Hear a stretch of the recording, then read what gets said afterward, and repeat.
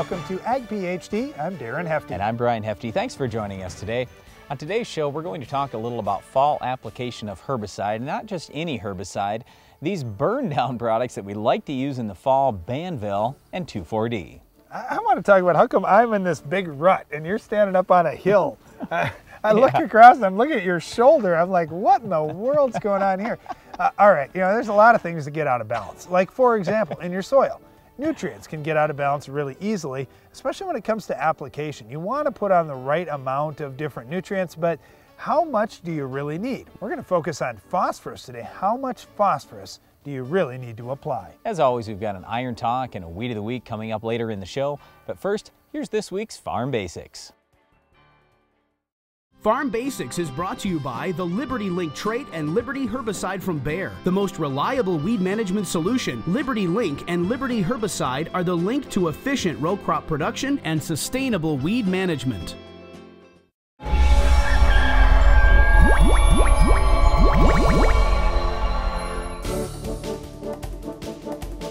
All right, it's fall, and there may be some questions that you have as you're driving by fields. One of those questions that I get a lot from non-farmers especially is, why do some farmers till their residue into the ground and others leave it on top? Okay, there are many reasons here, but the number one reason is it speeds up the breakdown of that residue. Once the farmer puts that residue into the soil, he's also introducing a whole bunch of oxygen into the soil, and with all that microbial activity and that oxygen there, it burns that residue up much faster. Another big reason that farmers will do tillage is they want to have a nice, even seed bed for next spring.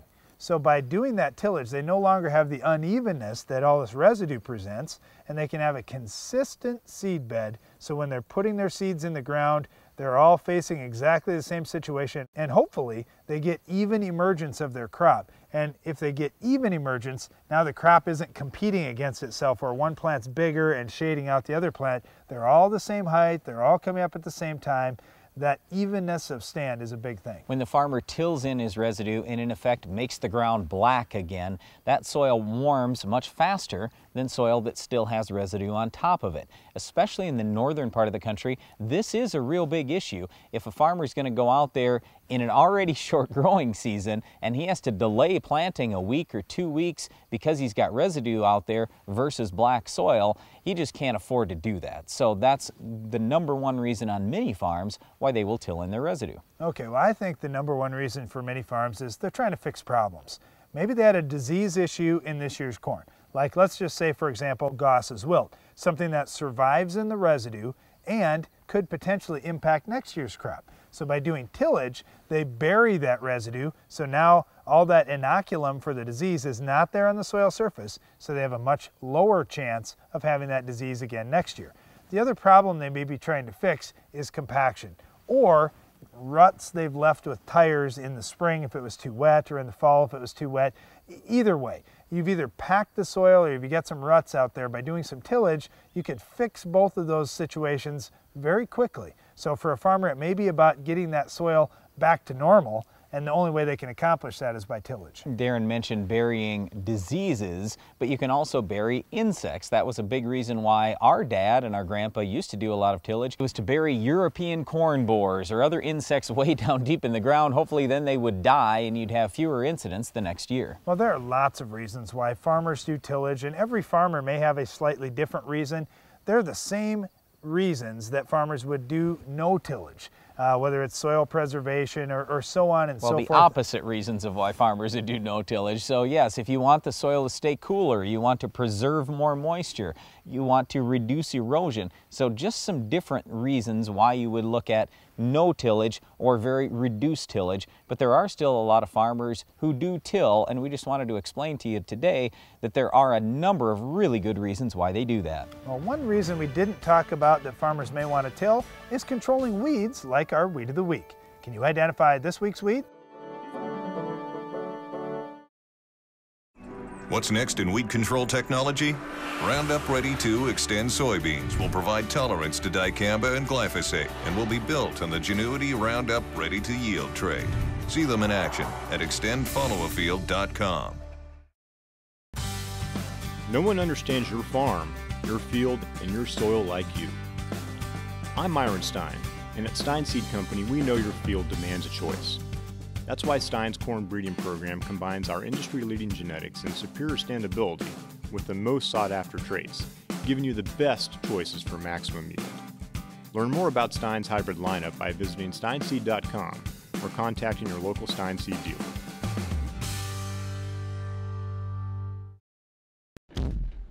There's no clock on this job, just the timeless hands of intuition and effort, ticking from within.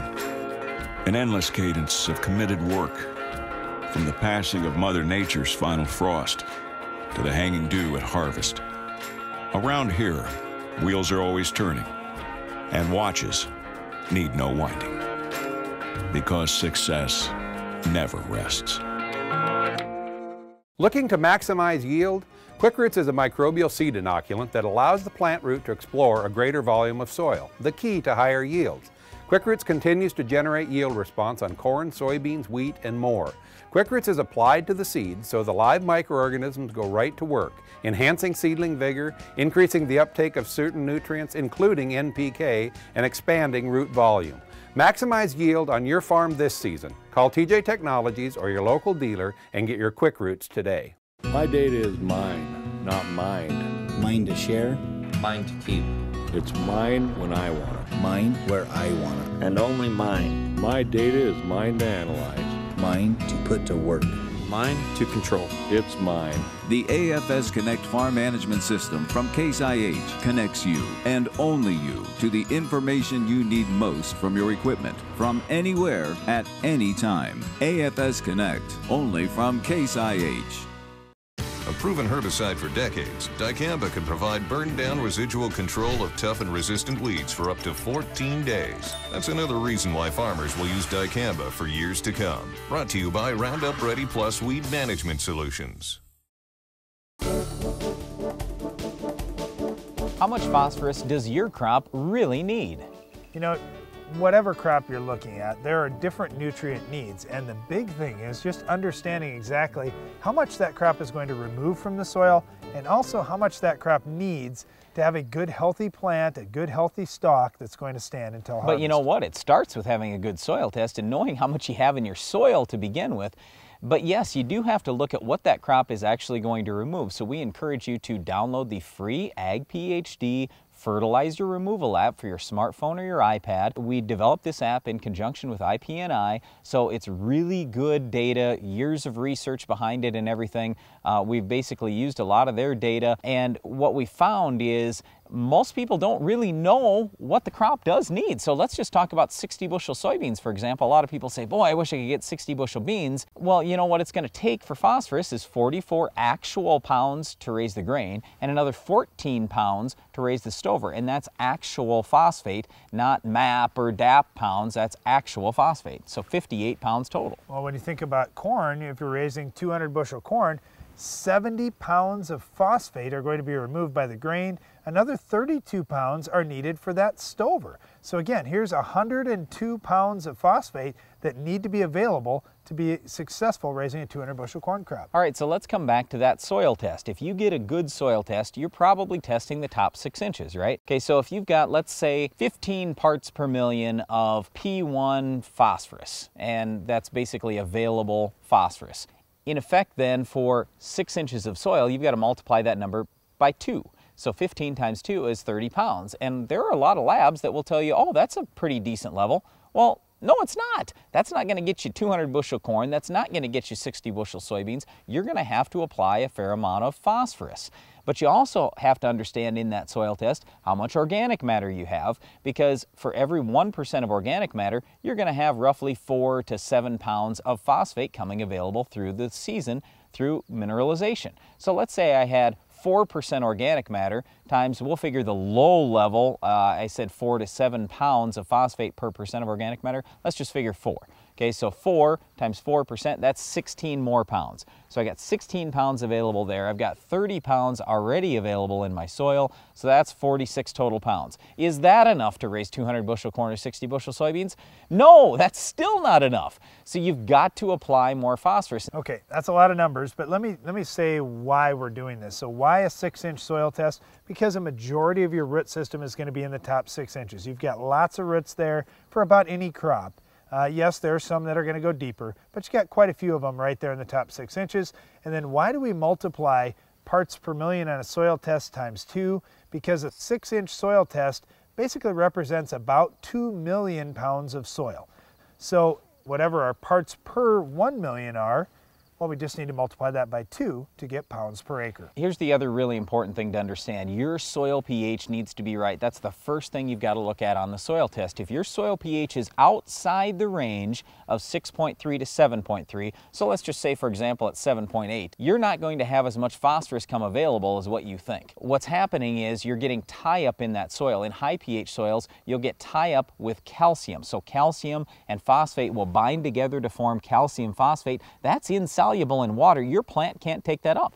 On the low end of things, you can get phosphorus binding up with aluminum or iron or something else there. So you want that pH right. If your pH is in the 6.3 to 7.3 range, you're in pretty good shape. If it's outside that range, I'd apply even more phosphorus than you think you might need because of that tie-up factor. Our studies and university studies have shown that you're going to need approximately 50% more phosphorus when you broadcast compared to a banded rate. So in other words, if you were going to put out, let's say, 60 pounds of phosphate in a band, you would need 90 pounds of phosphate in a broadcast to be similar in terms of uptake and overall efficiency. So that's a really big deal, and that's the reason why we want you to start looking at all these factors. We're talking about this today because, let's face it, phosphorus is high priced compared to where commodity prices are at today. But that's not to say that phosphorus can't still make you some money on your farm once you understand how much you need, how much you already have in your soil, how much you're going to have to apply based on your application methods, your soil pH, those types of things.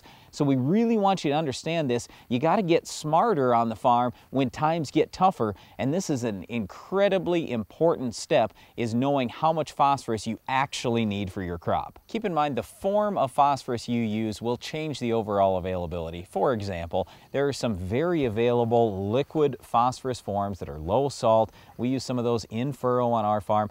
That's a pretty good way to go if you want maximum efficiency, as opposed to some of the dry forms. They're not going to be as readily available. It's going to take more time for them to break down. They have more chance for tie-up, that kind of thing. So not only keep in mind where you place the phosphorus, but it's also the form of phosphorus that you do use when you're looking at overall, how many pounds do I actually need to produce the crop I'm looking for? Well, and we're talking about how much it takes to produce the crop, not to also produce a whole bunch of weeds out in your field. If you've got weeds out there, they're going to take up your fertility too. We'll show you how to stop one of those weeds coming up later in the show.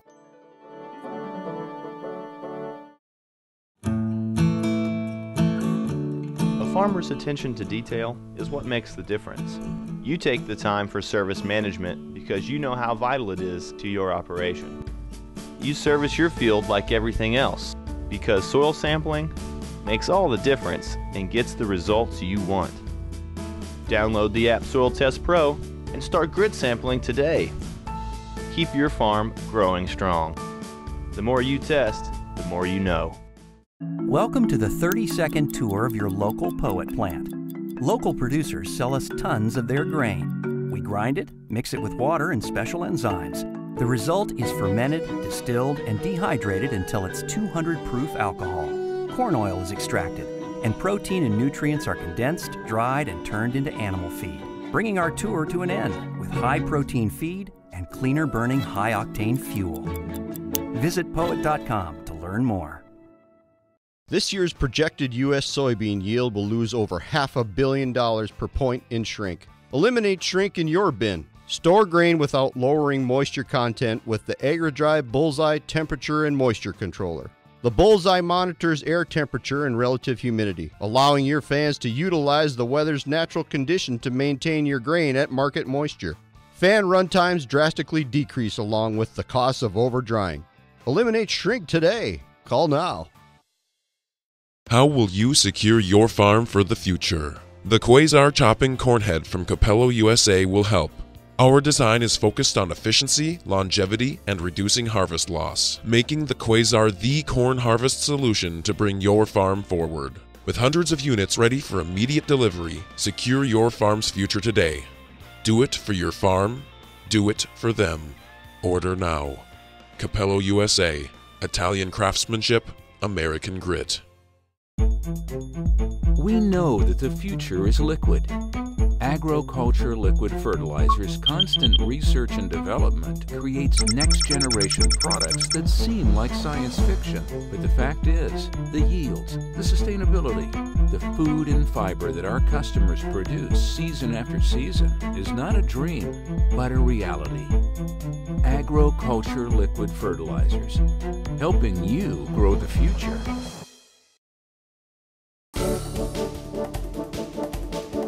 You know, there's always something new to talk about on Ag PhD, but it seems like more than anything the last year or so, we've been talking about some really old products like 2,4-D and dicamba, especially with crops coming down the road here that are going to be tolerant to those two herbicides, especially soybeans and cotton, which is pretty exciting. However, we're still using these products just in a regular situation, especially in fall burn down. Well, yeah, and the fall burn down thing might be a little new for you on your farm. I know for us, we just started doing some fall burn down maybe 5-7 years ago, something like that, when we switched a bunch of our no-till acres over to strip till. But whether it's no-till, strip till, for that matter, even conventional till if you want to, you can certainly use these products in the fall to eliminate especially winter annual weeds. That's really what we're targeting here. And we see more of them obviously in a no-till or strip till situation, because typically that fall tillage you do wipes out winter annuals. Well, if I want to avoid the fall tillage and save my soils a little bit more, reduce the erosion, I'm going to have things like dandelion, mare's tail, pennycress, a whole bunch of different winter annual weeds. I've got to get those under control now, because by spring they're going to be terrible. When we're talking about 2,4-D and dicamba, we're going after broadleaf weeds that are tough to control. Both these products work well on broadleaves. They don't do much on grass. So in all likelihood, if you've got some grass out there as well, you're going to be mixing Roundup in with the 2,4-D or dicamba. Now, you may say, well, why not just use Roundup? Certainly we have some Roundup resistance, especially with things like mare's tail that were just mentioned. But, you know, there are some weeds that we're more effective controlling with 2,4-D and dicamba than we would be with Roundup alone. All right, let's take mare's tail, for example. We used to have a big mare's tail problem on our farm 5 to 7 years ago, and I decided, hey, in the fall, we're going to hit it with Banvel, and I just thought, you know, that pint rate, we've tried that a number of times in the spring. Yeah, it's okay, but it's just not great. Let's go with a full quart.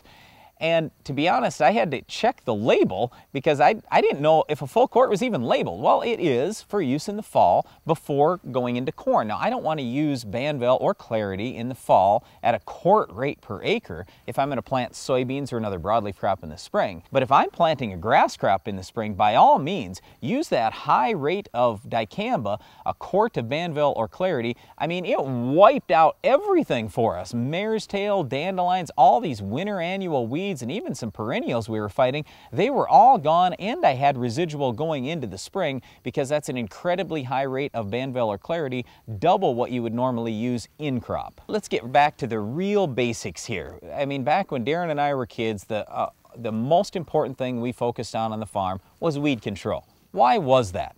Because every farmer knew if you didn't get all the weeds controlled, and I mean right away, you did not have top yields. So yeah, you can say, hey, it's going to cost me 20 bucks to make this application of a quart to Banvel in the fall, and oh, that's expensive. Well, yeah, it is, but if I can permanently eliminate my mare's tail problems and dandelions and some of these weeds we'd been fighting, you know, just kind of nipping a little bit here and there, and oh, that didn't quite do it, and that didn't quite do it, and now we got it in crop, and now it's the next year, and that, why? Just eliminate it once and for all. So you got to look at these things as return on investment. So in our situation, I'd still invest that $20 if I can eliminate my problem permanently. I was just thinking about this. Let's just say you paid $5,000 an acre for ground. If you could pay $5,100 instead of $5,000, but for that extra $100, eliminate Canada thistle, eliminate mare's tail, eliminate dandelion, eliminate, you know, a whole bunch of different weed species, would you pay the extra $100?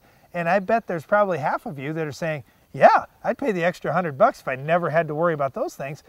Hey, that's what we're talking about here. Well, maybe it's you not spend never. An extra, maybe you it's spend not an extra never $20 have to worry about it. and you wipe out most of those weeds for a long time. Yeah. That's fantastic. Yeah. All right, honestly, where a lot of the questions come from when we talk about fall weed control is guys that are going into soybeans. Now, you already eliminated one of our really good options. You said, well, you can't use that high rate of Banvel if you're going to plant soybeans next year. What can you use? Well, I'd use soybeans? 2,4-D. 2,4-D doesn't have nearly in the fall. Yeah, in the fall. I don't want to use it in the spring, but 2,4-D isn't going to last all the way from now until May 1st when we plant soybeans on our farm. It's just not going to happen. Could Banvel last that long if I use it at a quart rate? Yes, it could, especially in cold conditions. So yeah, I'd use 2,4-D at a high rate instead of the fall Banvel. I prefer fall Banvel where I can use it, Banvel or Clarity. But, oh, and by the way, that's the other thing. A lot of people say, oh, drift is such a big concern for Banvel and Clarity and 2,4-D. It's not a concern in the fall when everything's already dead. So that's one of the reasons too why I love spraying this in the fall, sometime in October, right after harvest. You go out, hit those weeds. You don't have to worry so much about killing flowers and trees and other crops or anything else. You still have to be careful. Right, I'm not saying drift all over the country. I'm just saying it's not nearly as big a concern, especially like the volatility side. Well, one big concern that many farmers share is our weed of the week. We'll show you how to stop it coming up next. The Weed of the Week is sponsored by the Enlist Weed Control System from Dow AgroSciences, a new herbicide and trait system that will build on glyphosate. Farming isn't just in the land, it's in you. Get ready to take control of weeds like never before. Enlist will build on the Roundup Ready system with new herbicide and trait technology, combining proven control of a new 2,4-D and glyphosate. Protect what matters without changing the way you farm.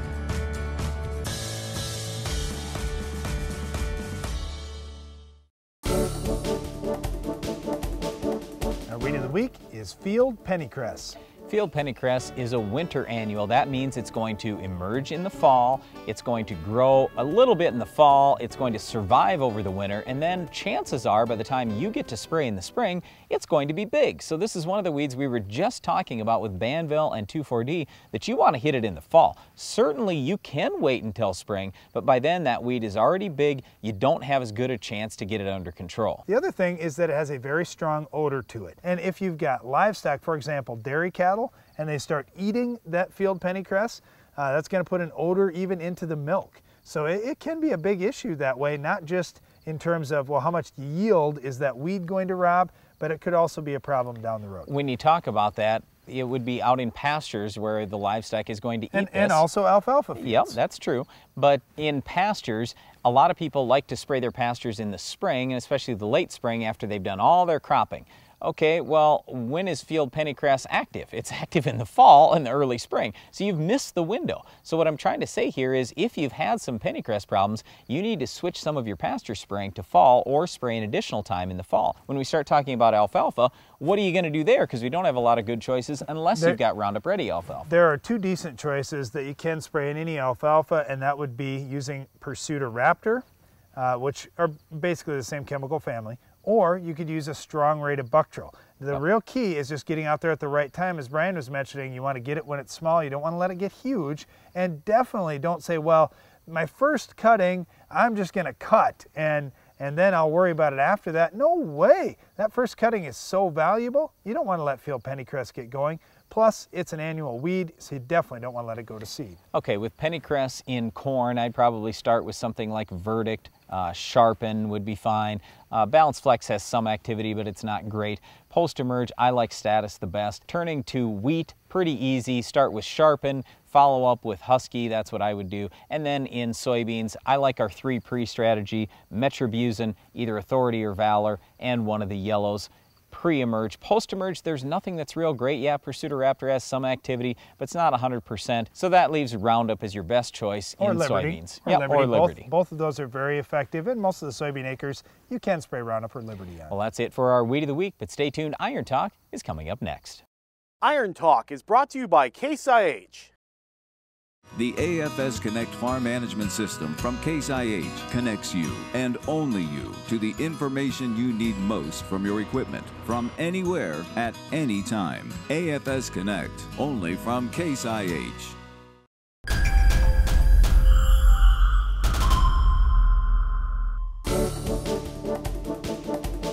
Perhaps the biggest challenge for farmers over the years has been the fact that there are so many things a farmer must do correctly in order to make a profit. You need to be a mechanic, a grain marketer, a top-notch agronomist, a great machinery operator, and have many more skills as well. In today's Iron Talk, we'll discuss how can you tell if you're doing one of your fall jobs just right. We'll look at the best way to determine if you're doing deep tillage successfully on your farm. If deep tillage is one of those jobs you need to do in the fall, it's important that you do it correctly so you're not wasting your time or making things worse on your farm. The one tool that you need to carry with you when walking fields or doing tillage is a spade. I prefer a tile spade, and here's what you do.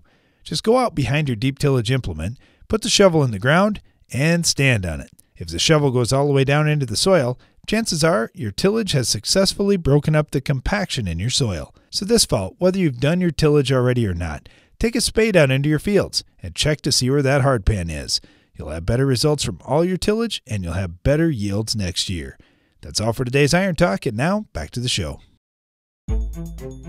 We know that the future is liquid.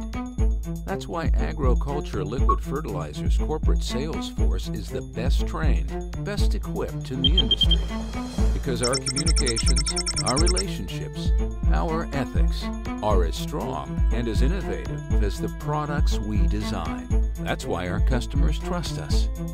Agriculture Liquid Fertilizers, helping you grow the future.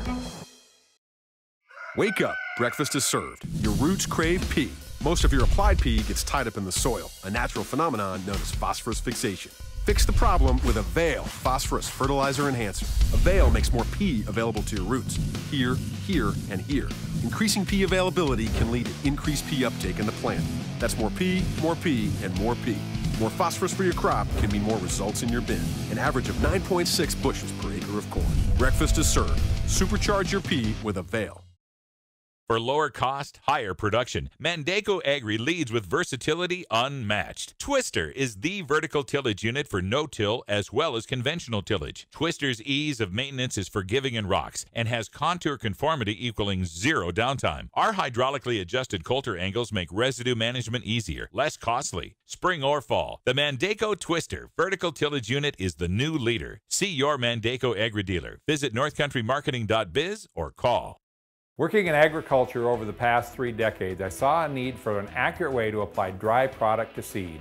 That's where our changing times applicators come in. The CT applicator brush sifts powder into small particles, resulting in proper distribution. Quantities can be adjusted by the speed of the brush rotation. This allows for even and accurate distribution of product. Application at the time of planting can be used with any seed delivery system and saves farmers time, labor, and money. Remember, CT applicators for the changing times.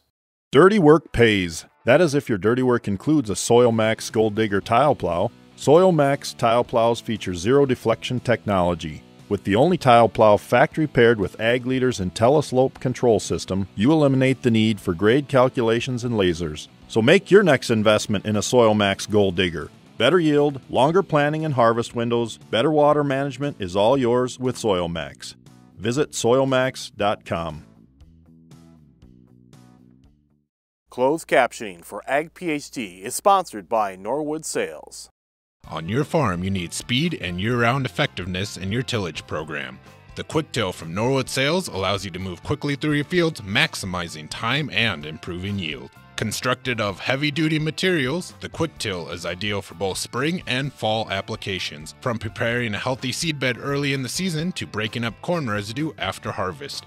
For more information about how a Quick Till can improve fields on your farm, call Norwood Sales today. That's all the time we have for today's show, but if you're looking for more agronomy information, we invite you to tune in to SiriusXM Channel 80 at 2 p.m. Central each weekday for the Ag PhD radio show. And don't forget to tune in to the next Ag PhD television program, where we'll have another Weed of the Week, Farm Basics, Iron Talk, and a whole lot more. I'm Darren Hefty. And I'm Brian Hefty. Thanks for watching Ag PhD. 75 to 95% of soil-applied phosphorus may be tied up and made unavailable to plants. Farmers use organic proteins and other fertilizer innovations to ensure their crops are fed properly. For more information, visit the Responsible Nutrient Management Foundation at rnmf.org.